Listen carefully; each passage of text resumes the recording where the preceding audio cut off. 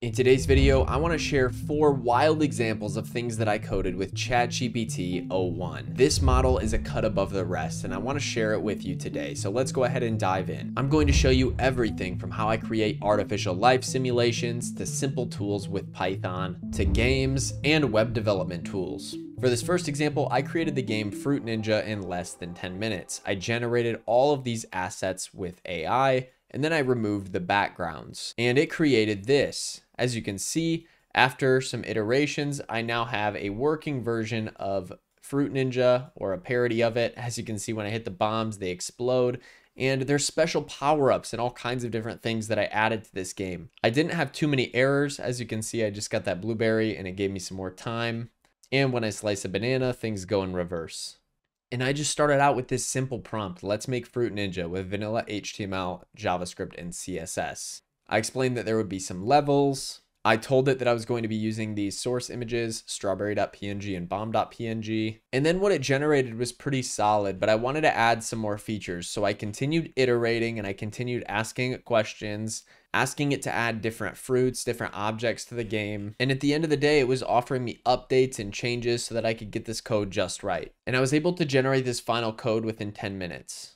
Next, I wanted to get a little bit more practical, so I created this .grid generator. Now, this .grid generator can be used to create backgrounds for your websites that are animated, and they have that amazing .grid look. So if I open up this tool right here, as you can see, it's going to give me this .grid by default that I can change the look and feel of. I like the smaller dots with a lot more spacing and a higher fade frequency so that the fading effect happens more often. Use the Perlin noise to make sure that we have a little bit of a random shine to these.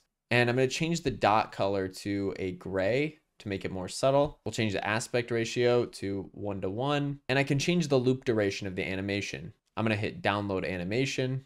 And then it's going to download this animation for me. Now, right off the bat, you can't really see a whole lot going on. It's definitely moving a little bit, but it's hard to see with these being so light. But as you can see, I used this for my personal website and it actually turned out pretty solid. You can see these dots moving around ever so slightly and it puts off a really elegant effect.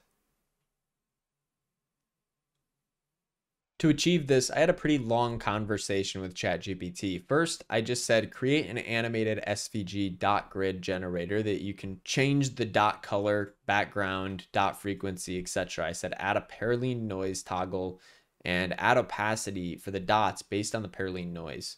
Perlin noise should slowly move over top of it. And Perlin noise is basically just like random bits of fog is what it looks like. So it's a way to generate these random sections and this very turbulent or random looking mask over top of those dots. So it's basically just changing the opacity underneath that noise if I use that noise function. And I wanted it to be drifting and looping so that this would just loop over and over again and you could watch the same thing and it wouldn't look like it's changing videos or starting over. You'll notice this theme here. I will say to use a single HTML file with inline JavaScript and CSS because that is a simple way to create these files. So that's typically what I say.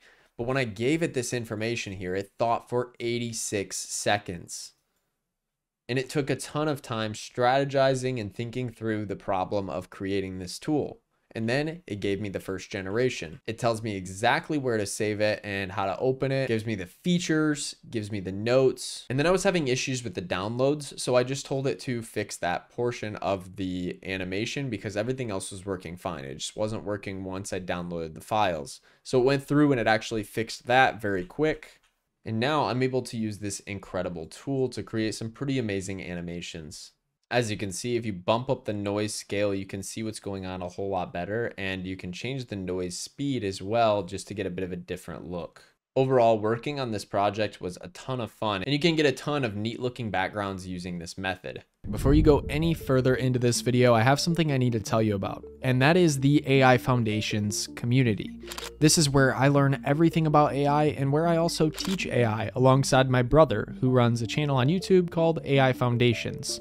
We make AI content for free here on YouTube, and we always have because we love to do it. We love to share these awesome tools. But if you want to up your network and get around some amazing people, I mean, we have a guy that built an app that has 300 million downloads. We have many multi-millionaires that join our calls and just talk about their businesses and how AI is affecting the landscape. And then we have a lot of just everyday people as well that are just trying to figure out how AI fits into their work. No matter who you are, you're welcome at AI Foundations, and I highly recommend you join AI Foundations. Use the link below before the price goes up.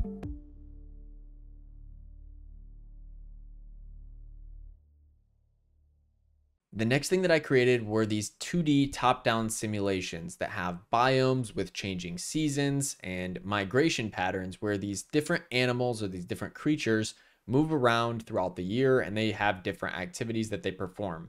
Now, this has a neural network running underneath each and every one of these different creatures. So if I click on one, I can see the neural network weights that they were born with based on their parents' genes. And I can also see their energy, age, lifespan, health, etc. This one just died. And they die quite quickly, but they learn over time how to migrate. I can change the speed here and I can see these migratory patterns in action as the seasons change right here. And I can see the average temperature. So when it gets really cold, they like to go up in this corner here. So watch, when it goes -50, they all kind of congregate up here and here. Now, the interesting thing is that right when you start this, these creatures just run straight to the corner and they don't know what they're doing. But by the time they've gone through 48 hours of generations, this is about what they're looking like. If I click in the swamp here, you can see that it has food sources of plants and insects. And over here on land, it has just plants. If I go into the tundra, it has none of that.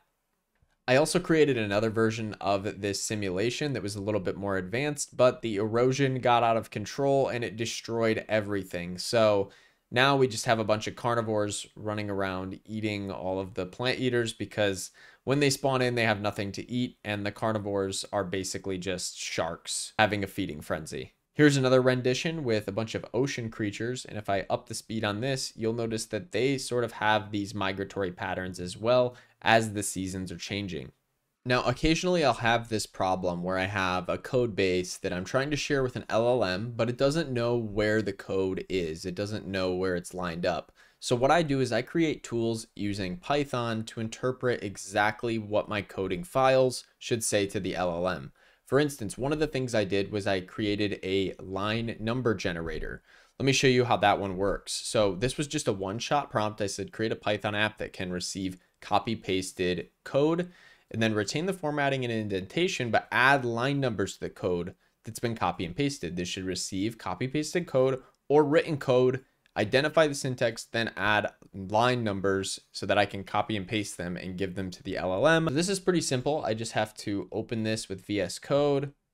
And since this is Python, I can just hit run code up here.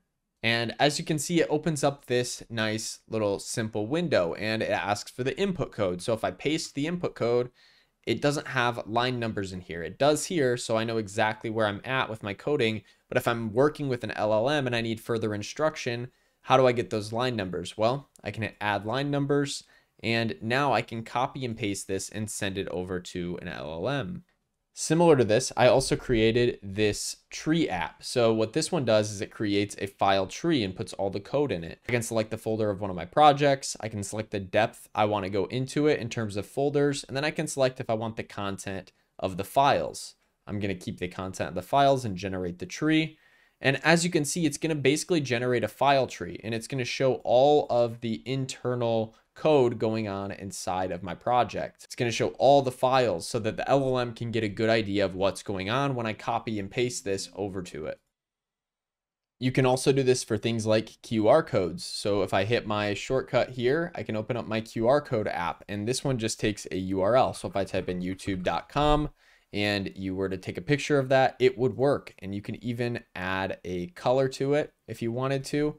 And if I hit generate QR code, it's going to save this to my local files so that I can actually use this for marketing and things like that. I hope you enjoyed this deep dive into some of the projects that I've created using O1. It's been a blast using this new model because I can just go straight from prompts to code, and it tells me how to implement it on my computer as well. But if you're still a beginner with ChatGPT O1, then I highly recommend checking out this video right here so that you can get a better idea and a better understanding of how you can create stuff like this. All right, we'll see you in the next one.